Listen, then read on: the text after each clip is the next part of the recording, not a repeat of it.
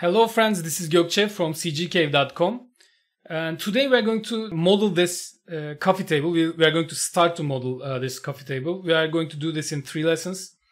What we are going to do is we will use a lot of different techniques that we have learned so far and combine these techniques to create this shape.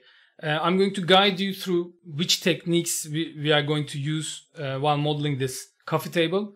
But in general, when you come across to a model like this, at first when you're inexperienced, it's a little bit hard to separate the pieces, define which techniques will be suitable for which parts of the model. But this will pass as you model more and more stuff, as you exercise more and more. And throughout these lessons, we are going to model a lot of different objects, so don't worry about it. For now, let's just start to model this one. First thing I want you to do is to go to Customize, Unit Setup, and let's set up our units for this example. I'm going to use centimeters, so you can go to Display Unit Scale, Metric Centimeters, and you can just click on the System Unit Setup. And in here, System Unit Scale should be equal to 1 unit equals to 1 centimeter. And hit OK, OK, and now you are all set. The second thing I want you to do is to draw these reference rectangles. Let's do this together. Let's hit F. This will take us to the front view. Let's hit G. This will hide our grid. Now, first rectangle I want to draw is this one. From the front view, I want to draw a rectangle with 74 centimeters by 6 centimeters. So let's create a random rectangle. And then let's set these to 74 by 6. And to move this to the origin in here, I'm going to hit S, right click on the snaps and activate the grid points and the vertex snaps. And then you can just pull this corner to the origin. Okay. And next thing I want to do is to create another one. Let's check the dimensions for this. 15 by 70. Let's set these to 15 by 70. And hit S again and move this to the corner. And the third rectangle will be this one in here. Okay. And it's 18 by 45. I'm going to hit L this time to go to the left view and create one more rectangle. And let's set the dimensions to 18 by 45. Okay. Now let's move this one to this corner as well. Now I can just get rid of this. And this is our reference splines, the reference shape, let's say. And I'm going to start by modeling this feet in here, okay? And I'm going to just create this part, and then I'm going to create these copies. For this lesson, we are going to end it there. So let's hit F again and try to create this shape in here. Now, we are going to do this with lathe. I guess most of you have guessed this. And let's break this down. If I create a line like this, for example, let's try something random and apply a lathe modifier, you can see that we have something like this. So if this shape creates this lathe, this 360 shape, then what I need to do is to draw the edge shape of this, right? So let's try to do that. Let's hit F again. Let's select the line and start from here. I'm going to start like this. Hold Shift, just come down a little bit and create this like outgoing shape or concave shape in here. I've done this and now I'm trying to create this one, a more sharp one in here. I'm not creating the round corners yet. I'll do that later on. And then a shorter but sharper one in here. And then something like this. And I'm going to go out and down and just go down. And now we have a shape like this. Let's apply the lathe and see what happens in here. Now, when you apply the lathe right away, it will create the rotation axis or the lathe axis just at the center point of this spline. So what I'm going to do is I'm going to choose the axis and then move it to the left. And if you see a dark shape like this, then I recommend you to flip normals, because this means that the outer faces of the shape is looking inward. We want it reversed. So I'll just click on the flip normals button. Let's move this to the left a little bit more, and then move the whole shape to right. If you click on the axis once again, by the way, shortcut for this is 1. So you can just click, hit 1 from the keyboard and go to axis, hit 1 again to get out of the sub-object mode. By the way, this is very beautiful about spline modeling technique. You don't need to create the shapes at first try. You can iterate it. Actually, it's, I guess, in whole 3D modeling, the motto should be this. You just create a basic shape, something that looks like the thing you want to do. Then you iterate it to make it look more like what you want to do, okay? So first just create a basic shape. Just try to figure out a rule of how to model the shape, and then play with the base shape. Let's go back to line, for example. And if I click on show end result, then you can see what the end result will look like as well. And then you can go to the vertex mode and play with these. And you can see that the end result changes. So if I just, for example, change this to vertex to a Bezier vertex, then I can just play with this and try to mimic this shape in here, okay? And then let's fillet this, for example. This looks more like a fillet, so I'm going to fillet this. You will see that different techniques or different things like Bezier, for example, looks a little bit different. Fillet looks a little bit different. Just try to figure out which of these commands create which of these shapes. So if you can do that, then you will be able to see a shape and just go, just guess which commands to use. That's very crucial.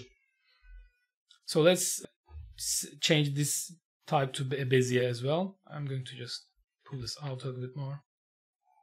And let's give a little bit of a distance in here. Maybe pull this in a little bit, pull this up. And I'm going to go back and see the shape, check if it looks like this one. What I see is this is a little bit narrower and a little bit longer, I guess. So I can just play with these. And this should be a little bit sharper, like this. Okay. And when you're finished, don't forget to fillet or smooth all the corners, because actually I'm going to show you a different method for doing this. Let's skip this for now. Let's leave them as corners. Okay. I guess this is a little bit thinner. Okay, let's leave it like this. Then I'm going to go to the perspective view and check if fits it or not. I guess it looks close enough. You can play with the shape to make it look more like this, of course. Maybe one more detail. Here I didn't like it in my new form. So let's pull these down a little bit. Let's give it a little bit of space. And then beautiful thing is you can use these edit spline tools as well. Like let's use refine, for example. Refine. Click here once to create this vertex and pull this in. And you can see that we have created a different type of shape. Okay. And now it looks a little bit more like this, I guess. Maybe it could look more like this, but whatever. We are not doing this professionally, so let's say that this is close enough. By the way, this you will find that this is a kind of a thickness OCD type of thing. You always play with your model. It never ends. The iteration never ends, actually. Okay, whatever. Now let's create this part in here. To do that, I'm going to just create a box, a simple box. Hit S for snaps. Hit S again. You can hit S while drawing. As you can see, it will enable and disable the snaps. This is very cool. I use this a lot. And just create this box. Let's set the dimensions to 5 by 5 and the height to 18. I'm going to align this to the feet or foot in here, and I'm going to disable the Z position. I'm going to use X and Y center to center, and this way it will just sit on the center point of the lathe we just created. Okay, now I'm going to just choose 2 of these. And now to create 4 legs, I'm going to show you something very cool. You can use a modifier called symmetry. This one I use really a lot. And let's choose both of these and go to the modifier tab and choose symmetry modifier from here. And what you can do is you can go to the mirror axis or mirror subobject mode of the object of the symmetry and then pull it to the right. If the object disappears, then click on flip. This will change the mirror side of the object, and you can see that we have a symmetrical object to this. Actually, let's say we have created a mirror of this object in here, and the mirror plane is the mirror sub-object mode position in here. Okay, and what I want to do, or where I want to put this, is right in the middle of this segment. So let's go to the snaps again and activate the midpoint. This way, what you can do is you can just grab this and put it in the midpoint of the segment. That way it will just sit on this side in here. And one more cool thing I can do is we can stack these symmetries together. Let's assign another symmetry and see what I'm talking about. And let's assign this new symmetry. And this time I want to change the axis. I want to make this symmetrical in the y-axis this time. And then I want to go to the mirror again and pull this back. And again, flip. And you can see that we have created a symmetry of this, and then we have created a symmetry of both of these. And this way we can use... Actually, there's one very cool thing, and I'm going to show you that in a minute. But first, let's hit S and move this to the midpoint as well. Okay. And then I want to just get out of the mirror subobject mode. And then I'm going to hit S to disable the snaps. Now, what I want to show you is right now, because we have used symmetry, now we can go to the line, hit 1 to go to the vertex mode, hit F, for example, to go to the front view, and then make a let's iterate this, let's change something about it. And then you will see that all the symmetrical objects will also change. So these are connected to each other. 3ds Max tries to keep everything symmetrical with this modifier. Okay. So this is very cool. And one last thing we want to do is to apply a chamfer modifier to these, because we have some sharp corners and these look not that good, not that great. So what I want to do is I want to go to the lathe sub-object mode. You can hide these symmetries as well, by the way. If you don't want to see them, then you can enable them, whatever you are going to do, after whatever you are going to do. Let's hide them for now. Let's go to the lathe level of the stack. When you choose something, you are in the top level of the stack, and then you can just go down, clicking here. And then I want to add a chamfer modifier at this stage. Okay. Now let's set the minimum angle of the chamfer. This property in here is if two faces have 20 degrees or more degrees with each other, it says that you need to apply a chamfer in here. So let's increase this, because we have a lot of chamfers that we don't want right now. Let's increase this to 45, for example. Then you will see that it only applies the chamfer to the corners as it sees. Or by this, corners mean that two faces that have 45 degrees or more degrees with each other. Okay. So let's decrease the chamfer amount. Let's set this to 0 and just increase it step by step. I'm going to just put this to 0.2, for example. And you can see that it applies the chamfer. Let's try that again. Zero this out. It applies the chamfer to this corner because these two faces have more than 45 degrees of angle with each other. So I'm going to just increase this. Try not to pass this segment in here. Is 0.08. Okay, now we have more of a smooth. Let's decrease that a little bit because I want chamfer at this corner as well. Let's set that to 30. Okay, maybe what I want to do is I want to leave this at 45, but I can go back to line and just apply a custom fillet in here. Because these two faces are a little bit angled with each other, so it may not work in there. And also we have a similar situation in here. let's manually fit those corners. Okay.